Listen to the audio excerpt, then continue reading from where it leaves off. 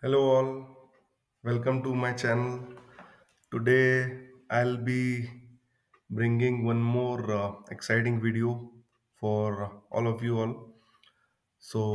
And the video is all about the Whisper, which is yet another uh, uh, speech recognition system, which is from the OpenAI. Uh, and today we'll see how we can leverage Whisper to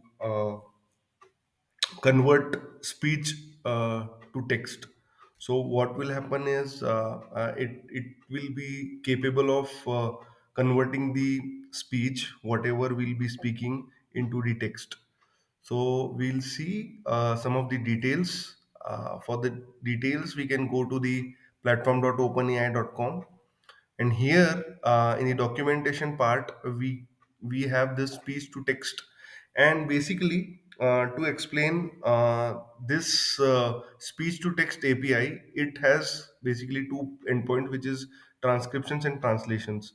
So the Whisper model itself uses these two endpoints, and it also MP3, MP4, MPG, MPGA, M4A, WAV, and WebM.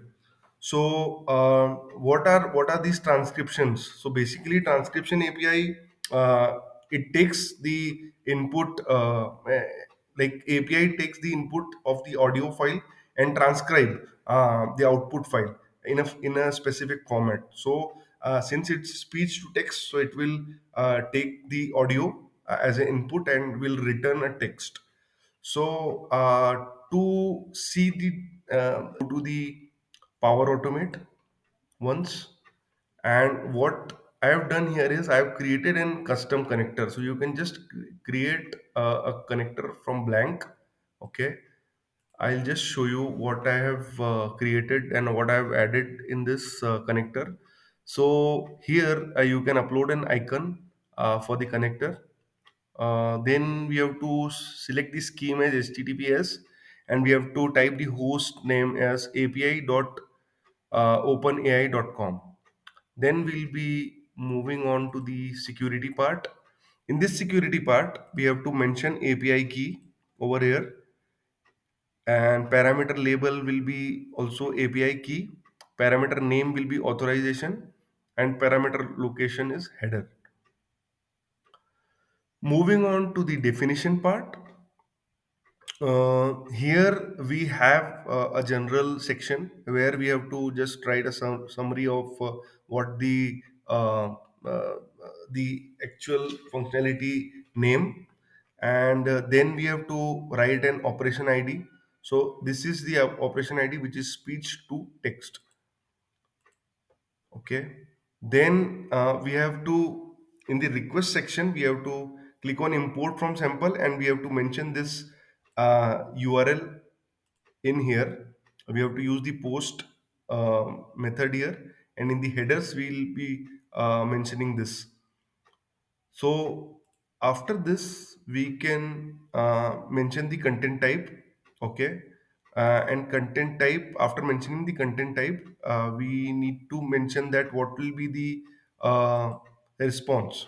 So in our case, the response will be text. Okay. So this is the configuration that we have to mention in the definition part. Then we have to go to the Swagger editor. In the Swagger editor, we have to add these lines.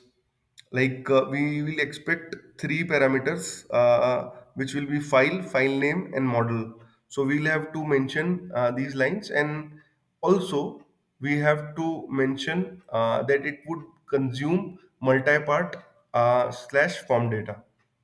Okay, once this is done, we can close this, and we can click on this connector, update connector or create connector. It is showing update connector because the connector is already created in my case. Then let's see how we can leverage this connector in Canvas app. For that, I have to create a new Canvas app, and in the Canvas app, I have to place one particular microphone control and one button. which will be called as speech to text, and one label which will be showing the speech to text conversion on this Canvas app. So just let's see quickly what we have written in this. So microphone control is there, and then in the button, what we have written is we are basically getting the response from the AI connector, which is the custom connector. And before that, one more thing, uh, we have to add in the data, we have to add the AI connector, and we have to mention the API key once we add this AI connector over here. So that can be fetched. The key API key can be fetched from this OpenAI. Okay, once you log in, and in the API keys, you can see the keys. Okay, so we are using the AI connector dot speech to text. Now speech to text is the same thing that we did in the connector. Okay, that we added in the connector.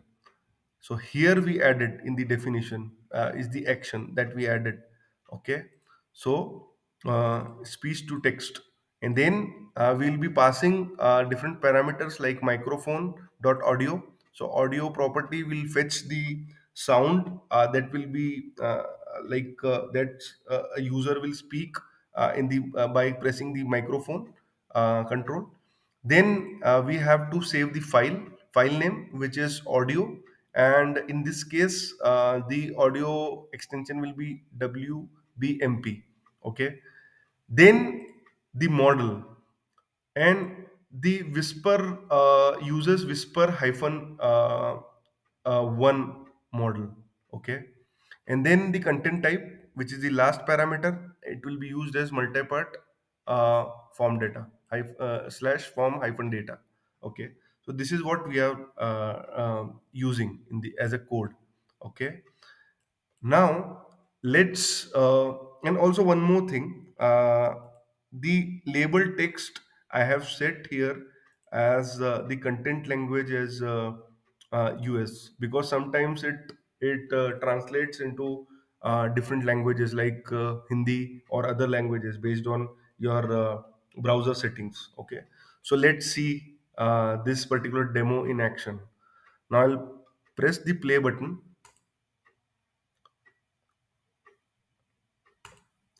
Speech to text conversion with Canvas app.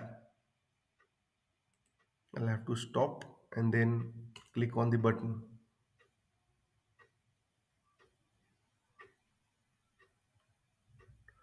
You see here.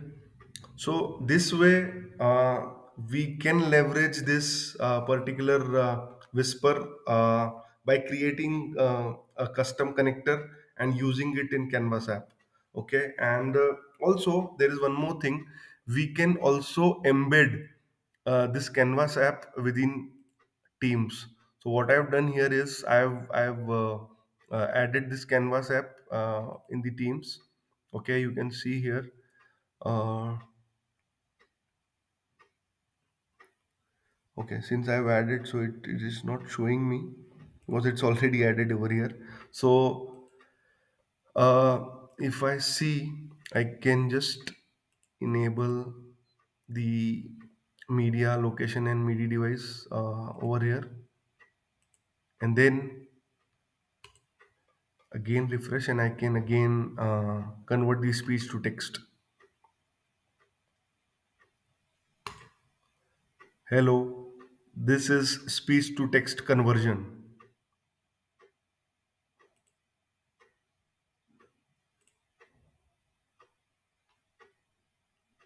So this way, it's a very useful functionality that can be used or leveraged within the Canvas app.